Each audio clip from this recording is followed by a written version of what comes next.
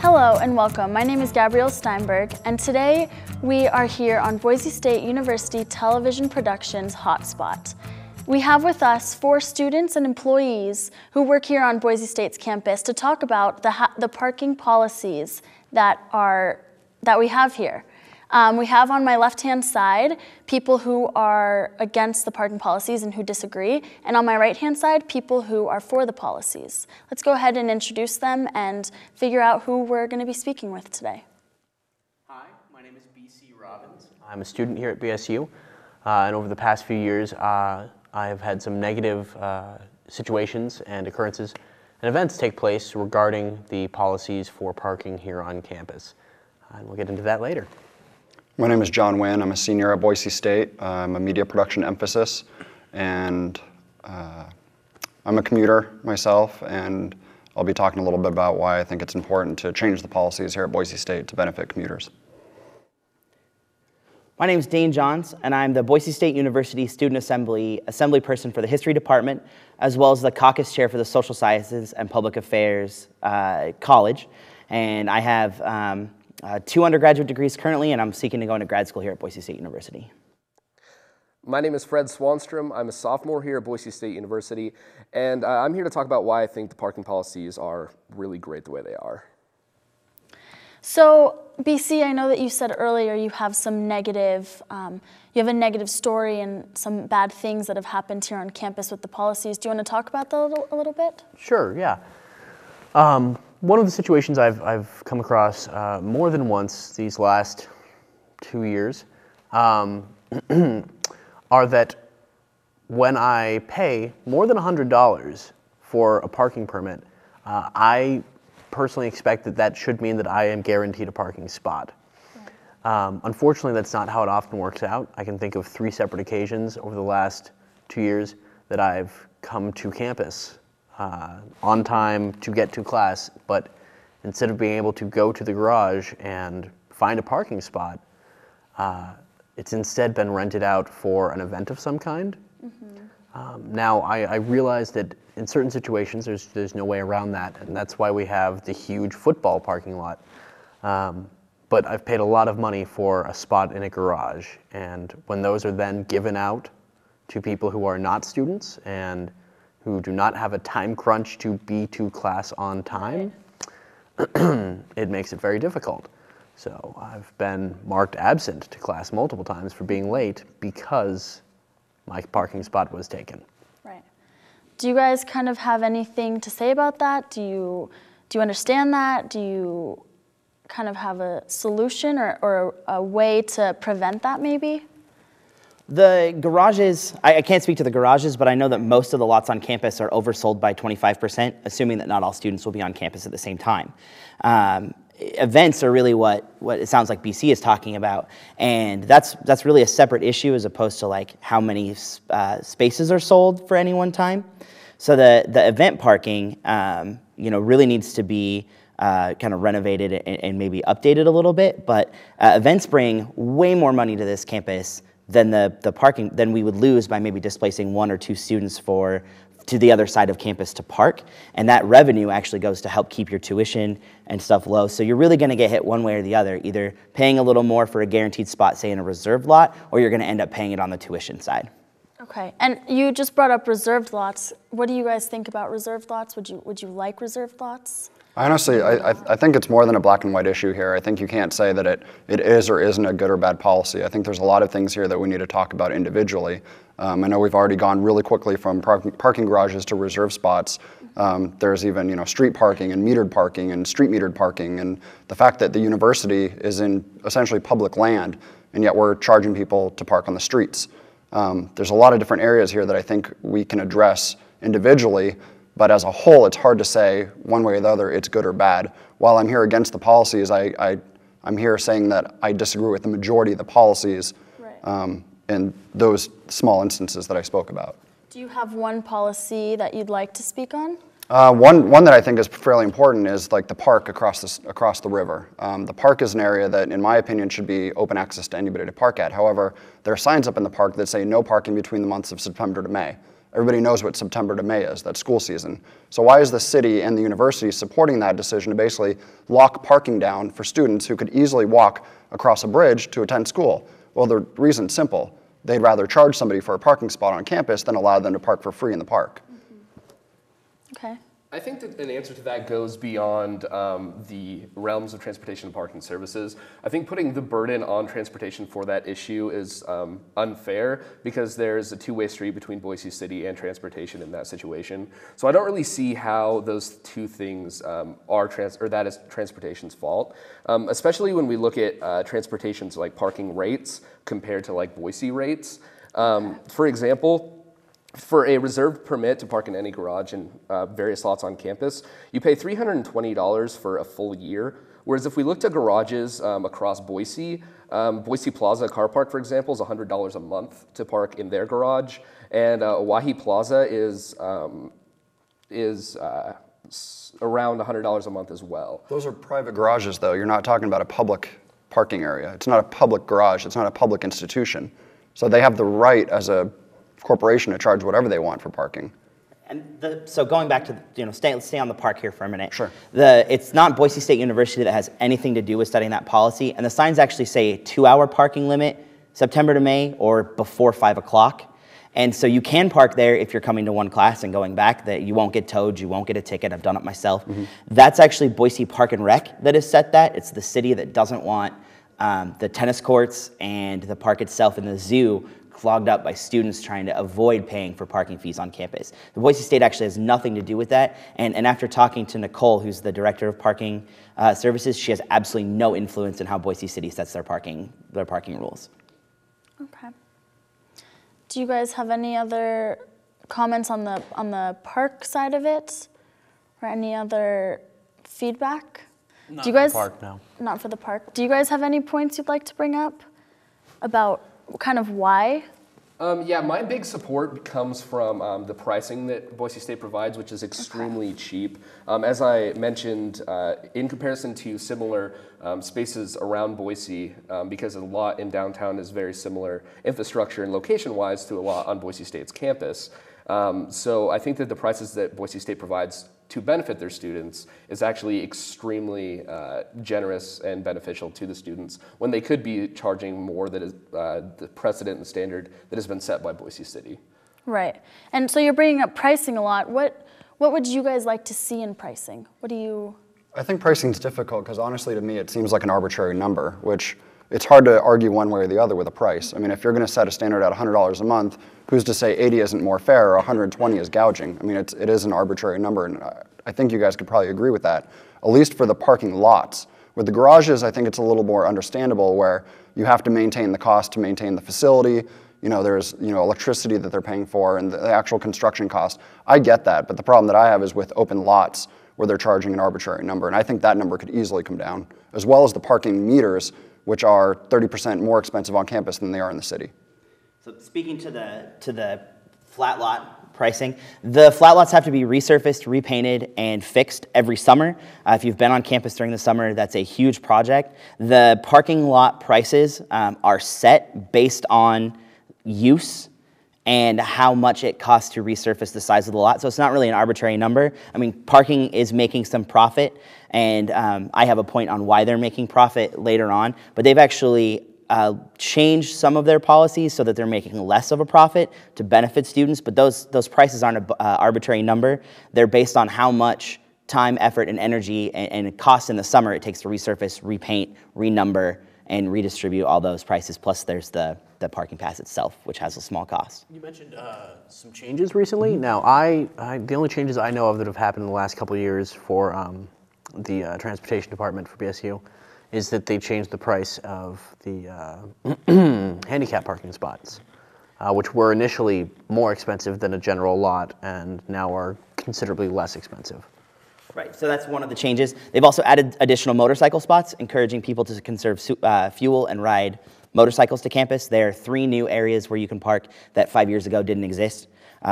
They've also, again, they've changed the size of some lots to bring some of those charges into a more manageable area, so that you're not paying $400 for a general lot because that lot is so big and it costs so much money to resurface that. They've changed the sizes and locations. They've also changed a few of their policies around game days in when and how they shut down lots. 2 or 3 years ago, it used to be if there was a game, you couldn't park there at all, aside from football, which is that's still the policy. But now for basketball, instead of closing down the lot the day of and forcing residence hall students to move their cars, they don't close that lot down until 5 o'clock or a few hours before the game. And if you got there to go to school, you can stay in that lot up until about 2 hours before the game. So they've made it a little more convenient, again, with some of those events for students, and they've altered the shapes of lots. One of the new ideas that's been bandied around the parking office, in addition to this, is opening up the East Stadium lot, the one that gets used very rarely, the one that's next to Broadway, and sectioning that off into another parking area of general and actually lowering the price of that cost if students are willing to walk all the way across campus. That's one of the few lots that rarely gets filled up. It's rarely full. I have a question. I know that there was the stadium put in by the indoor stadium. What do you guys think about that parking? Because it took up all of those parking spaces to put the indoor stadium on the parking lot. What do you guys think about that? About the Taco Bell Arena? No, not the indoor. The addition. The Kevin Williams, yes. They just put that in, and that took up many parking spots. What do you guys think about that? You brought up the parking with the East State. So that actually took up mostly residence hall passes. I was a residence hall student here when that Kevin Williams was being built. It affected mostly students living in Chafee Hall, and I believe that they have opened up so they've extended residence hall parking around the corner up in front of the stadium now to alleviate some of that. Boise State University, along with all secondary education institutions, have a habit of putting athletics first and academics second, and that's a sore spot for those of us who don't play or don't benefit from the scholarships related to those. But that's just another example of making room for athletics and kind of pushing academics and regular students to the side. To jump on the comment that you made about expansion and stuff and how they've done a lot in the last few years, don't you think that attributes though to the population increase of the campus, that it might not actually be a plus, but they're meeting the standard? So if they had, say, 10,000 students this year and 5,000 lots, and you see an expansion of 2,000 parking spots, and you're like, oh, great, well, we also gained 5,000 more students. So really, it's not a benefit or a change. They're just trying to keep up with the demand.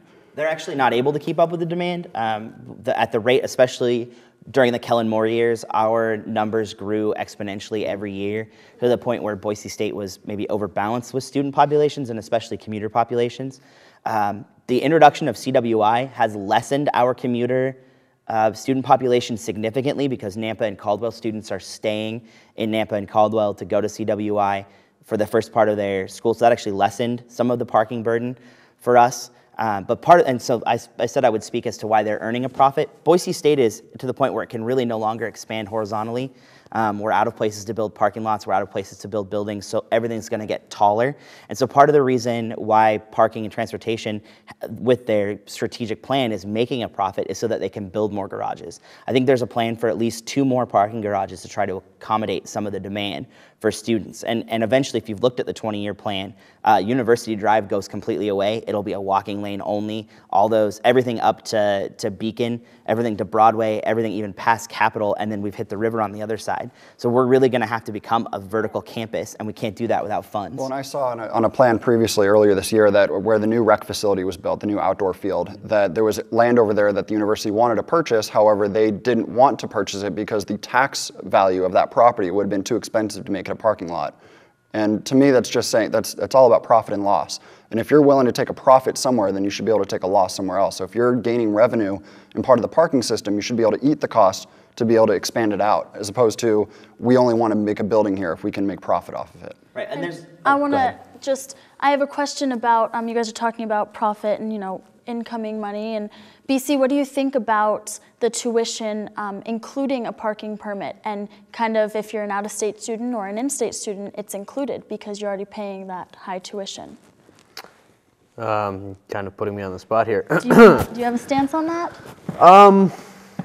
I don't know. I was part-time for so long that I didn't pay attention to it. And this year I am full-time, but I still had to pay quite a bit of money for my parking.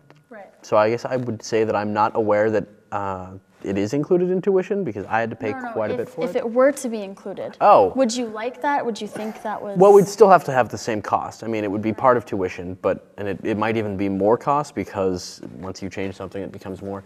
But I would say that guaranteeing a spot, saying in writing somewhere when you buy a parking ticket or if it's included in tuition of some kind, saying when you come to campus, you will have a spot. Say that your lot is full, say that there's not a single spot in your lot. I would like it if you could say, okay, well, there's a lot right there. I don't have the right sticker for it. If I write a note for the guys, I hope that they'll let me, not ticket me. But I've done that before and I still get ticketed. Right. And Fred, what do you think about that? I think something important to note is that something transportation parking already does is they include the Valley Ride bus system free. So all you have to do is get that bus sticker, and that is paid for by transportation parking, like it's taken care of by them. So that's something they already do provide. And I do have some comments on the idea of limited, like how we have a limited number of spaces, and it seems we're losing more. I think it's also important to look at Boise State in comparison to their sister universities that are nearby. And I actually have a little bit of information on that. The number of parking spaces at Boise State University as of fiscal year 2012 were 7,700. Portland State has 4,000 and Georgia State has 5,000.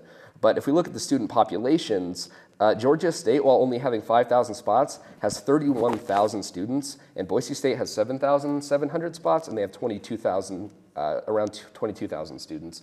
So in comparison to other universities, Boise State really does provide a lot of space for their students. Portland State, though, is also inner city, whereas Boise State is definitely separated from the city. So the numbers can show a great positive message, but when you look at the actual location of where the university is, you're looking at a different picture. Portland State is right in the heart of Portland. And it would make it really difficult for Portland State to be able to control that parking in the city, whereas Boise State has much more of an ability to, not to say expand out, because I know you already mentioned that we're pretty much maxed out, but we're not in the heart of the city. We're kind of, on the other side of the river separated, where I think we have the ability to change a little bit more than, say, an inner city college. Okay. I think it's also important to note that as far as Boise State, where the location is at, it's still relatively in the city.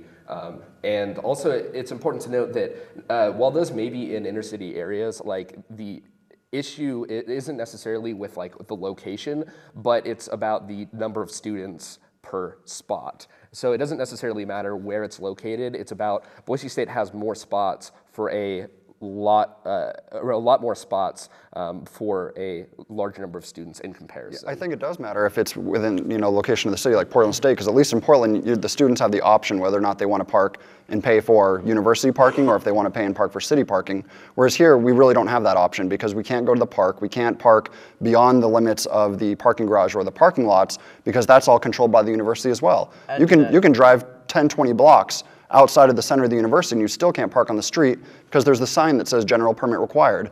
And I really, if you guys could answer that or maybe have an argument for that, I'd love to hear it because I don't know why I can't park on the street. Right. Yeah, I'd like to add to that places like Portland and I believe Georgia State as well have a different type of transportation system in their cities. Portland State, you can literally take the tram, the subway, the MAX, thank you, right to campus. And those go every 5 minutes. And I know we're talking a different system. We're talking the Valley Ride system, which is separated. But the university has a lot of pull with that. There's a reason why things happen, between the university and the city, because President Custra can go speak to Mayor Beater and they can get things done. I think that's a really valid point that if we don't have a bus system here, how can you use that as an excuse or an argument to say we have this available? Unfortunately, also, I tend to stay on campus quite a bit after 6 p.m. because I'm doing school-related activities. I'm either working on film or working in a club.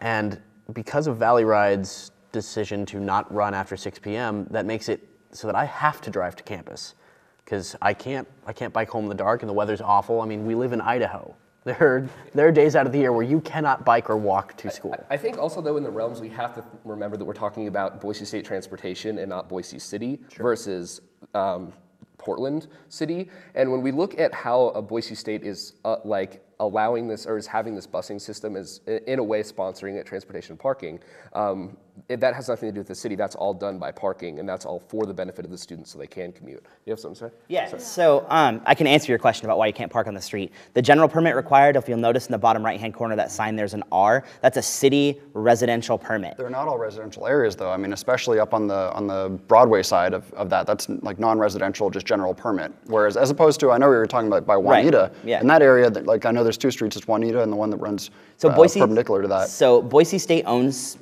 2.